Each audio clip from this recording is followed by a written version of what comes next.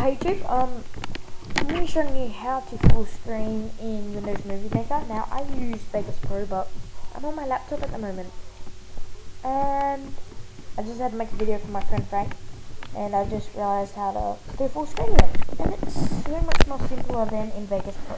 So once you've got your clip, I've actually got it down here, you can't see it, but yeah, I've cut that bit off. This is the one I made from. Now see, it's got black lines. Once you finish making a video, you file, publish movie to this computer, next, down the bottom.